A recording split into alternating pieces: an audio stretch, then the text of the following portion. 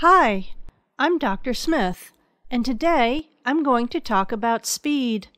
Wait a second, Dr. Smith. Are you talking about this kind of speed?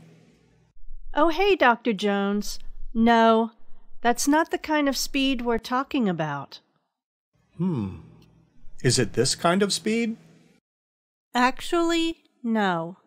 It's not that kind of speed either. In this case, SPEED stands for Spinal Emergency Evaluation of Deficits. The Spinal Emergency Evaluation of Deficits, or SPEED, is designed for rapid pre-hospital and ED assessment of patients to determine the severity and level of cervical spinal cord injury.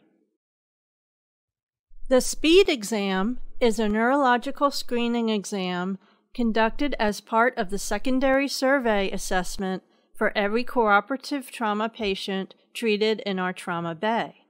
SPEED is not designed to replace a complete neurological exam, but will provide information that will help speed the evaluation and treatment of patients with a spinal cord injury.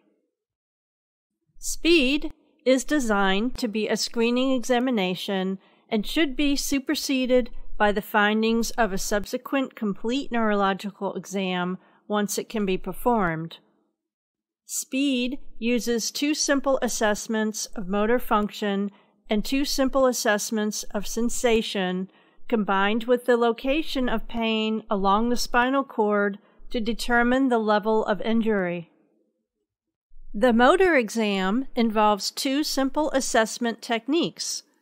Voluntary ankle or toe movement and hand grip are elicited by a verbal request and used to determine a motor score. Let's move on and talk about the sensory examinations. Sensation is assessed by light touch in two areas, the lateral side of the ankle of each foot and at the jugular notch. Scores are assigned as shown.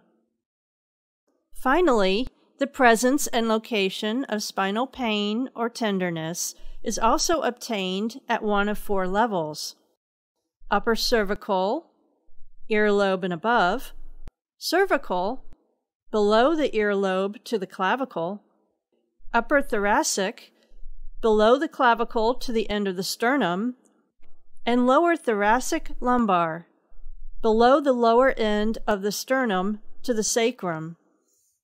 Let's go over each component of the SPEED test in more detail. Remember that the patient has to be alert and able to follow commands. We recommend incorporating the SPEED exam into the secondary survey, including its components as part of the head, lower extremity, and posterior back exams. That all makes sense, Dr. Smith. Are there additional steps? Yes.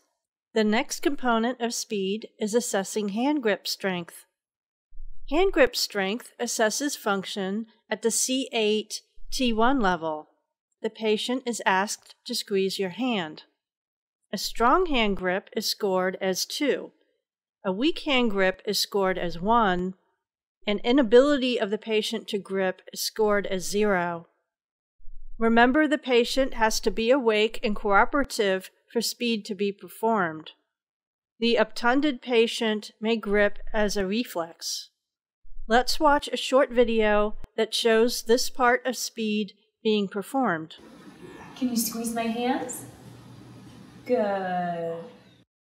Note for your evaluation that movement of the ankle or toe evaluates motor function at the L4, L5 level. Ask the patient to wiggle the toes or the entire foot. Normal movement indicates a normal exam. A flicker or minimal voluntary movement of the foot suggests the presence of an incomplete spinal cord injury at this level. The inability to move the ankle or toe suggests a complete spinal cord injury at this level. Remember to perform this assessment on both feet. The video clip provides an example of this part of the SPEED exam. Can you move your feet? The second component of SPEED sensory assessment evaluates sensation at the S1 level. This assessment is performed by lightly rubbing the lateral side of both ankles. If the patient is able to feel touch, a normal score of 2 is given. Altered or diminished sensation gets a score of 1, while the inability to feel touch scores a 0.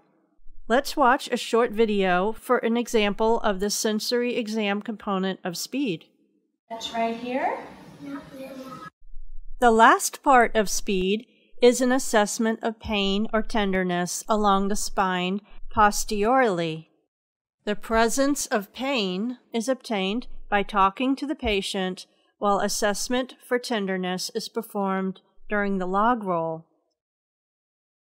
For SPEED, the location of spinal pain or tenderness is classified in one of 4 levels, each corresponding to a level of motor deficit: upper cervical, earlobe and above; cervical, below the earlobe to the clavicle; upper thoracic, below the clavicle to the end of the sternum; and lower thoracic and lumbar, below the lower end of the sternum to the sacrum.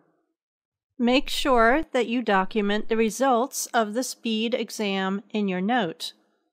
A dot phrase is available to help you with this determination.